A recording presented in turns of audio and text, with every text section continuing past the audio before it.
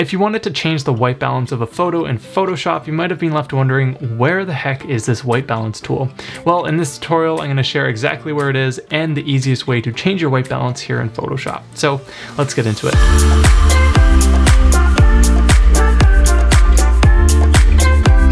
Hello friends, my name's Brendan from BeWillCreative.com, where we love to talk about photography and photo editing. And in today's tutorial, we're going to learn how to adjust the white balance of your photo really quickly with the help of Photoshop.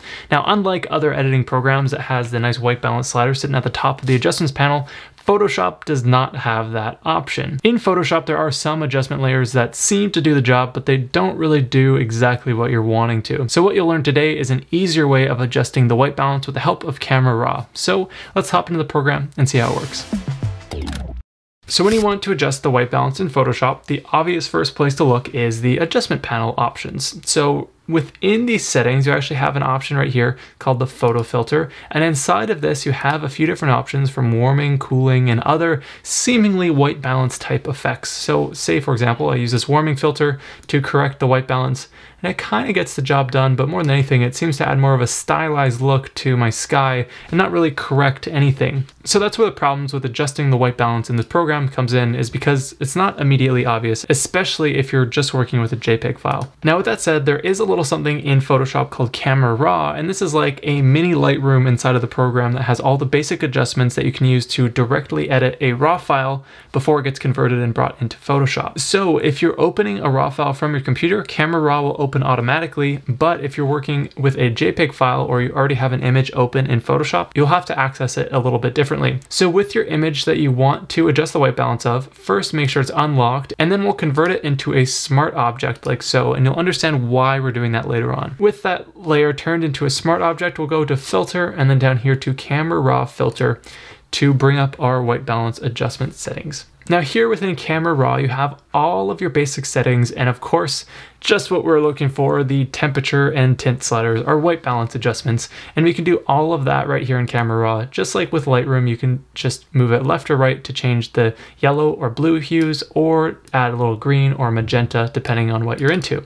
Now, to make this process even easier, there is a little tool called the eyedropper tool, and I've talked about how to use this in Lightroom, and it works very similarly in Camera Raw. So right here above the temperature slider is this eyedropper tool, and by clicking on that, I can go and sample any area in my photo. And the idea here is you want to sample a color that you want to look white, and that will set your white balance accordingly. So clicking right here in the sky, for example, it's going to adjust that white balance and tint adjustment to make that sampled area purely white and adjust all the colors accordingly.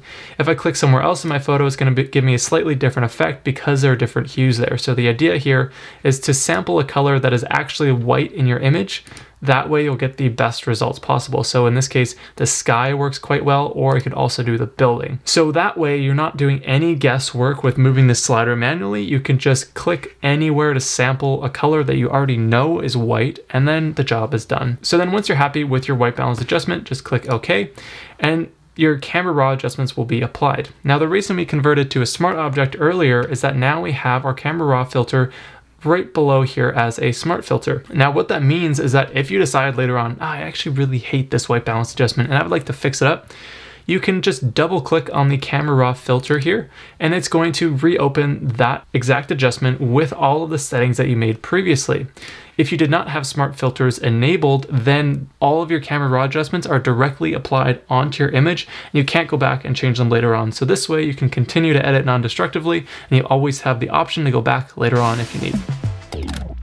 So that is how to quickly change the white balance in Photoshop with the help of Camera Raw and a handy little eyedropper tool to make white balance adjustments so much easier. Now, if you enjoyed today's tutorial, then make sure to hit that like button, as it really does make a difference, and also consider subscribing to stay up to date with more tutorials just like today. Again, my name is Brendan from BeWillCreative.com, and I'll catch you back here next time for another new tutorial. See you then.